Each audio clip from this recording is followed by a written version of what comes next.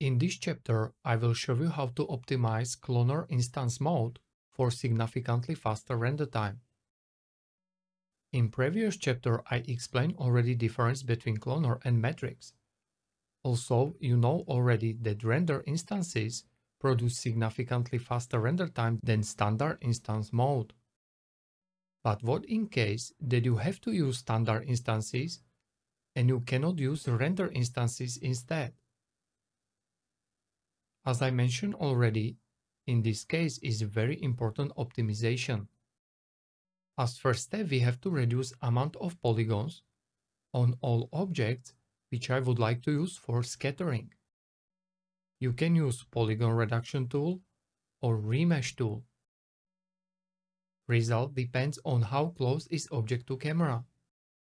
If object is not very close to camera, reduce amount of polygons significantly more. But in case that object is close to camera, reduce amount of polygons just to amount which produce correct result and object is not losing important details. As next step, bake in remesh tool and check out amount of polygons. Lower amount of polygons produce faster result. As next step, use cloner. Use object mode and assign surface object. In this scene, it's plane. In transform section, use rotate parameter for correct object direction. As next step, set up cloner options exactly as you need. But for this example, we will use standard instance mode. As next step, choose clones distribution mode. Now you can increase clones count. Remember that amount of polygons and clones count under instance mode are significantly affecting computer performance. Also remember to keep as much as possible all clones in area which is visible in camera, because under standard instance mode are also computing clones which are out of camera view range. As next step, use effector. In my case, I'm very often using for scattering random effector. It helps with scale and rotation randomization. And as you can see, it produces more interesting looking result than before. As next step, apply RS material onto the cloner. And as next step, check out the result in Redshift render view. And because result in 3D viewport is not important anymore, for more efficient workflow, I do not need to see all geometry details, so I will switch display to different mode. It will lighten up 3D viewport, and also your hardware will work more efficient. Sometimes, when I'm working with a huge amount of clones, I'm completely turning off clones visibility in 3D viewport, because still I can see entire scene with all clones in Redshift render view. Now I can increase amount of clones even more. And I can play with seed value to find optimal looking result. Some of these clones are intersecting now, but for this example it's irrelevant, so we do not need to pay attention to it.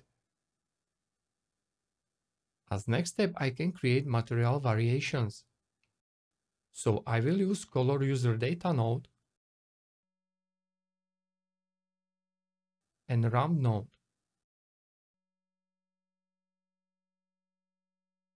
As usual, for variation is very useful geometry ID attribute. And as you can see now, ramp node has control over color variations. So as next step, I can try out some gradient presets. Gradient presets are very useful for look depth inspiration. For even more control, you can also use color correct node. And as you can see now, I have full control over color variations, so I can create the result exactly as I need.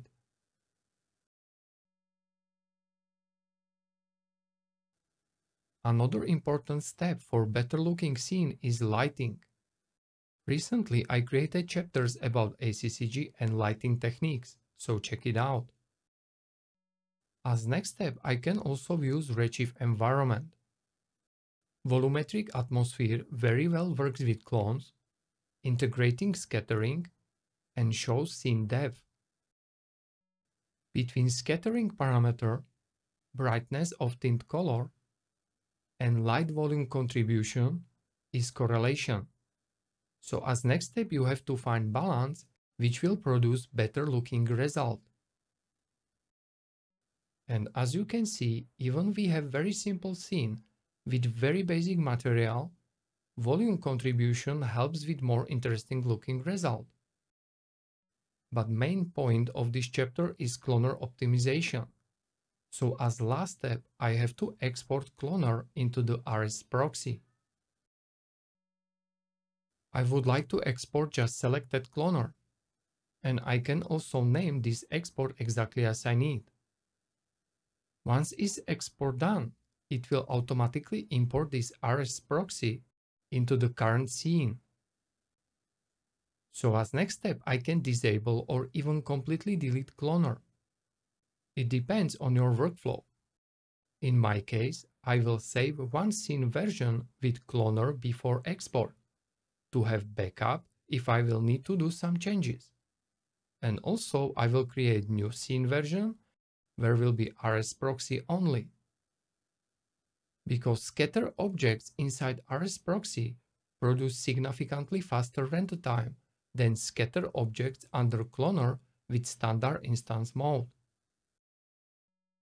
If I will need to do some material changes, later I can activate scene material which will override RS proxy material.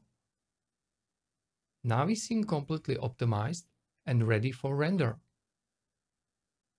As in the previous chapter, also for this render test, I am using automatic sampling and GI with brute force. So all render tests are consistent with the same settings, include ACCG color management. If I will render it out, as you can see, this render took less than 2 minutes, which is significantly faster than in previous chapter. So now you get an idea why is RS proxy so useful for scattering. Also, how important is scene and geometry optimization. In the next chapter, I will show you scatter techniques, which will help you better understand how to scatter multiple objects over terrain.